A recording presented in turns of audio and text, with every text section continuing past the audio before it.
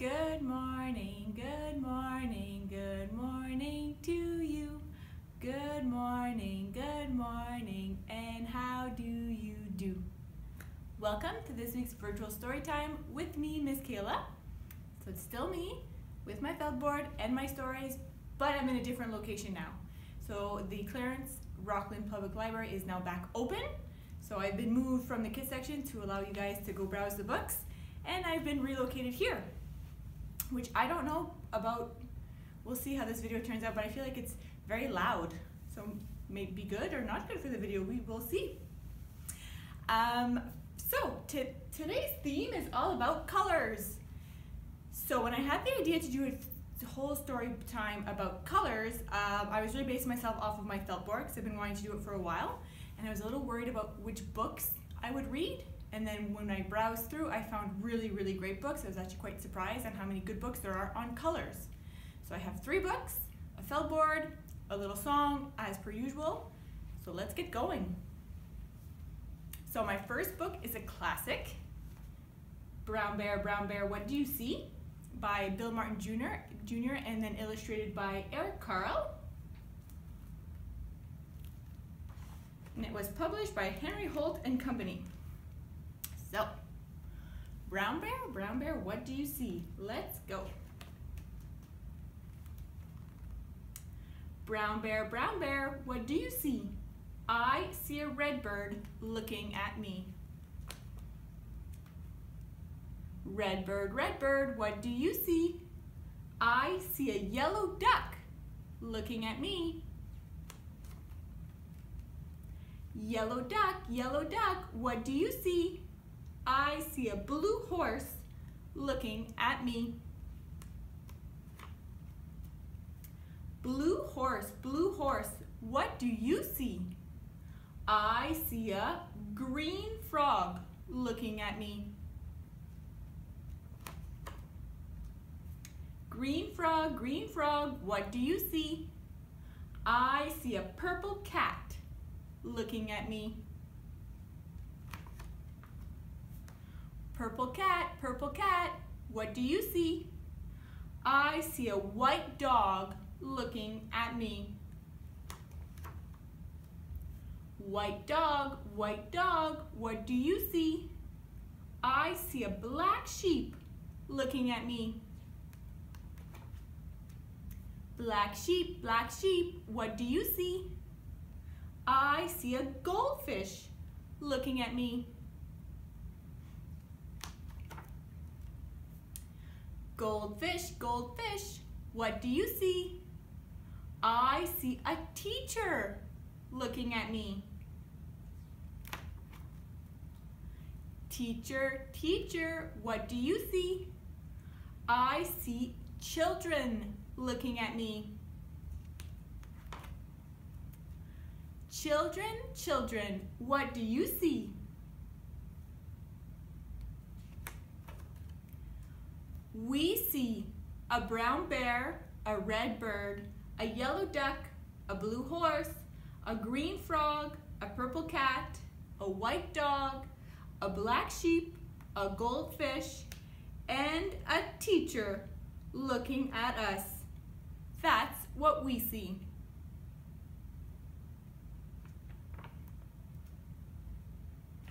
The end.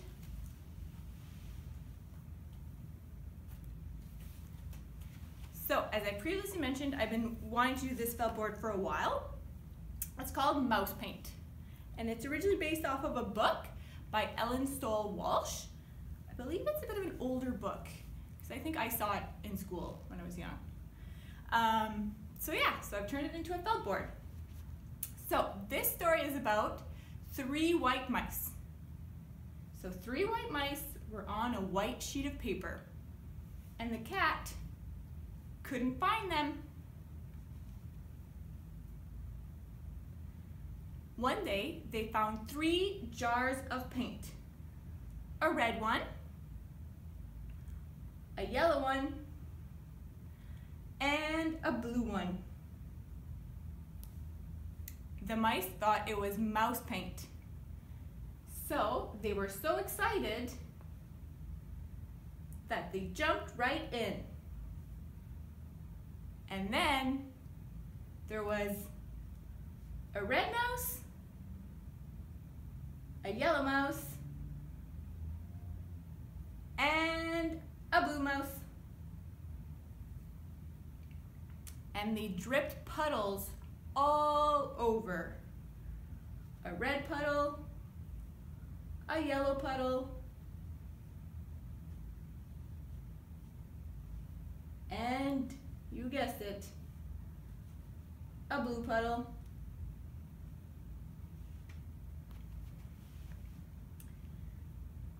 The red mouse decided to jump into the yellow puddle.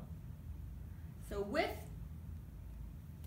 his red feet, he splashed and he danced all over the yellow until it became orange, said the mice. The yellow mouse decided that he was going to go play in the blue puddle. He was so excited, kicking his feet, and then he noticed that his yellow feet in the blue puddle made green, said the mice. Well, now the blue mouse had to go into the red puddle to see what would happen. So with his blue feet, he danced around in the red puddle, and all of a sudden they noticed that the puddle was turning purple, said the mice. Oh, what fun to play in mouse paint. But then they got all sticky and the paint was starting to dry up and it wasn't very comfortable. So the mice decided that they would go wash off in the cat's water bowl. So the blue and purple mouse and the yellow mouse with the orange feet and the yellow mouse with the green feet jumped into the water bowl. And then they all came out nice and sparkly white again. This time they decided that they would paint the paper instead. So they painted 1 part red, 1 part yellow, and 1 part blue. And then they mixed some red and yellow and painted 1 part orange. Then they mixed some blue and yellow and painted 1 part green. And then finally they mixed some red and blue and painted the last little part purple. But they decided to keep some white, just in case, for the cat.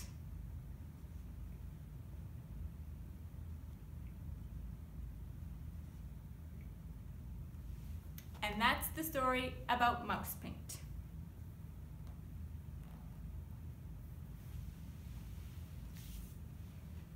So for my next book, I have Sky Color. And this was written by Peter H. Reynolds and published by Candlewick Press. So Sky Color. Marisol was an artist. She loved to draw and paint, and she even had her very own art gallery. Not all her art hung in the gallery. Much of it she shared with the world. She painted posters to share ideas she believed in. At school, Marisol was famous for her creative clothes, her box of art supplies, and her belief that everybody was an artist.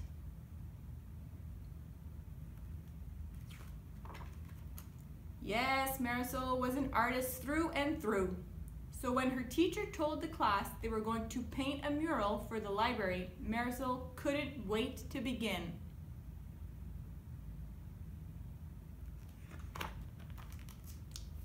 The classroom buzzed with the sound of brainstorming. The students talked and sketched, Together they made a great big drawing. Then they marched to the library. I'll paint a fish. I'll paint one too. I'll paint the ocean. Marisol shouted, I'll paint the sky.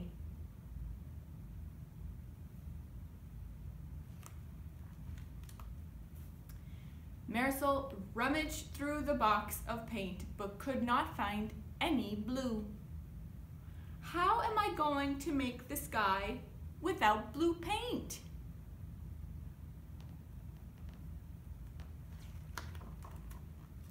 The bell rang. It was time to put the brushes down for the day. As she climbed aboard the bus, Marisol kept wondering. All the way home, she stared out the window.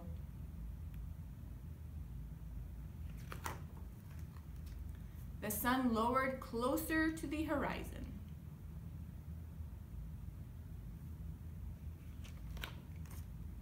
Later at home, Marisol watched the day turn into night.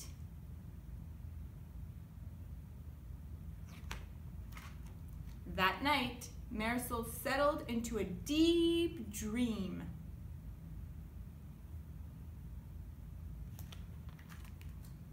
She drifted through a sky swirling with colors, the colors mixed making too many to count.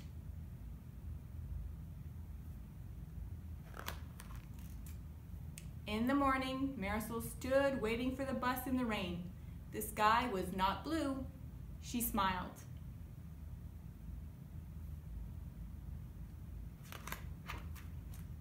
At school, Marisol raced to the library. She grabbed a dish and began adding colors. This one, that one. She swirled the brush to make an altogether new color.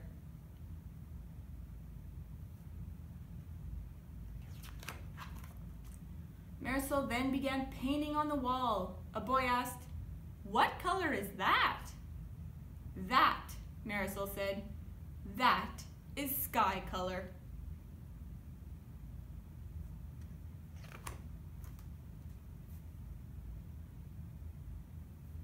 The end. So, for our craft this week, we made little rainbows. I thought it was fitting, colors. So we just cut a paper plate and then took out our colors for the rainbow. So I helped my sons by put some lines so that they could sort of follow the lines. And then we just glued on some cotton balls for clouds, and those are our little rainbows this week. So to go with this, I do have a little song, and it's to the tune of Twinkle Twinkle. So, twinkle twinkle little star, and it's about the rainbow. So, red and orange, green and blue, shiny yellow, purple too. These are the colors that we know, way up high in the great rainbow. Red and orange, green and blue, shiny yellow, purple too.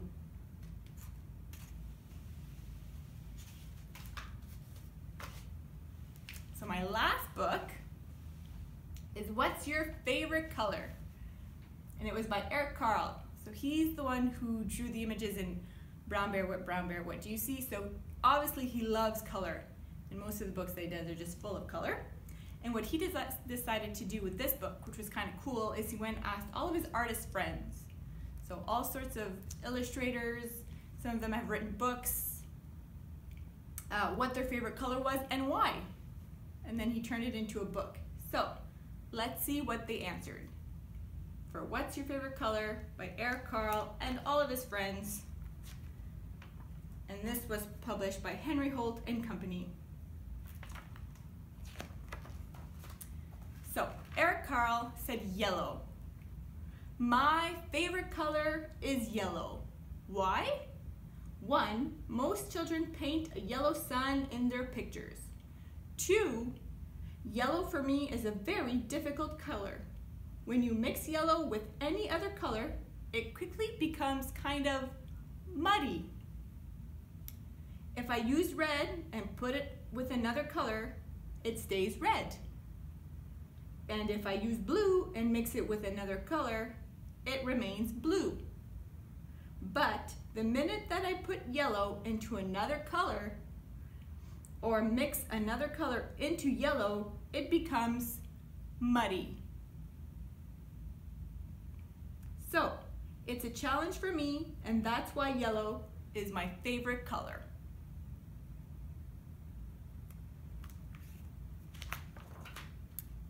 Then yes, Brian Collier.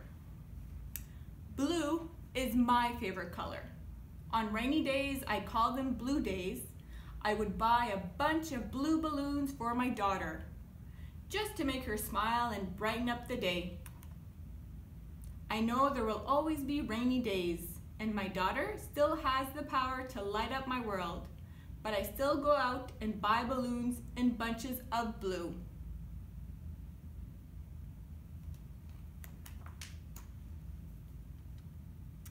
Mike Corretto said, "My favorite color is mint, because I love mint chocolate chip ice cream."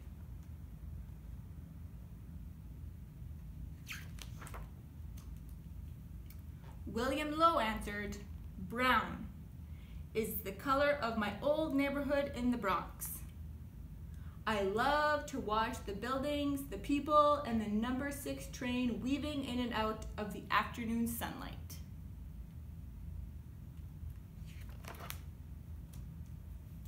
Etienne de la Sade answered, "Indigo. The Tuareg nomads wore long cotton indigo veils. They herd camels and goats and talked to the spirits of the Sahara Desert."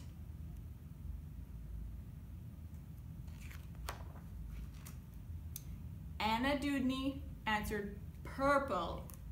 When I was a little girl, my favorite outfit was my purple polyester pantsuit. And I wanted purple peacocks in the front yard.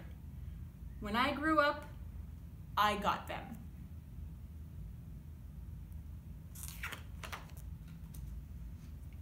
Rafael Lopez answered, "Gray. The color I choose will surprise you because it dares to be different. No matter what others may say, artists know that gray is magic. It goes along well with all the other colors and knows how to make them sparkle. Gray is smart and unique. Like the clever octopus, my good friend Gray knows how to change colors to communicate. It comes in many different shades, from warm to really cool. In some parts of the world, this flexible color even changes its spelling to gray with an E. When things get noisy and mixed up, gray is like a calm, deep breath."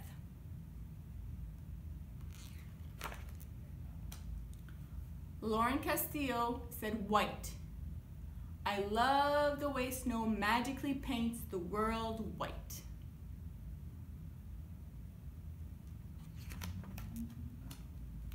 Philip C. Steed wrote, "Green.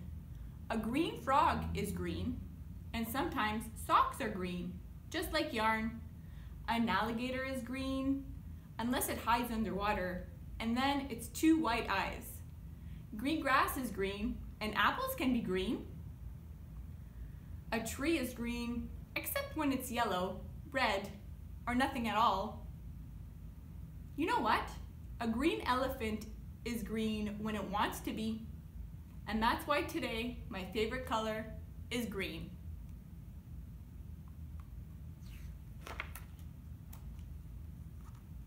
Yuhi Morales said, "Mexican pink. Fiery, intense, and alive is Mexican pink, the color of bougainville flowers. I used to cut on my way to visit my grandmother when I was a child."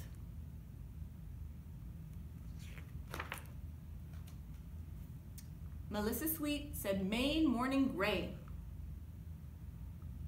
Foggy morning gray makes other colors glimmer, even the gull's beak."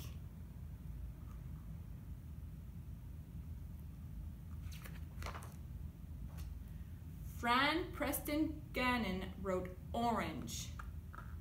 I love flaming orange. It is the color of the tiger, burning bright as it creeps through the grass of the jungle.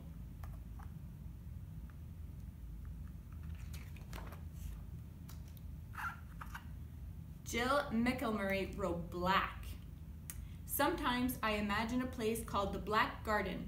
It's my own private garden, lush with trees and flowers that are dark and velvety. It's quiet and cool, even on hot days. It's wild and mysterious, but feels safe. The Black Garden is where I go to get lost in my thoughts, dance around, have a good cry, sing a song, paint a picture, or maybe eat a slice of dark chocolate cake. The Black Garden is unpredictable. The Black Garden is the garden of me.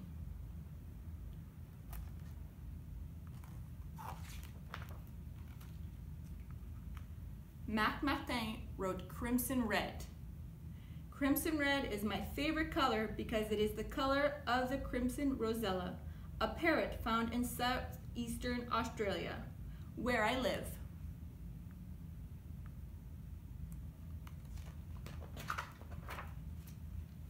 And lastly, Uri Shulevitz said all colors. I don't have a favorite color. Why not? Because a single color may feel lonely and may want to be with the other colors. When all the colors get together, oh, what a colorful party they will have.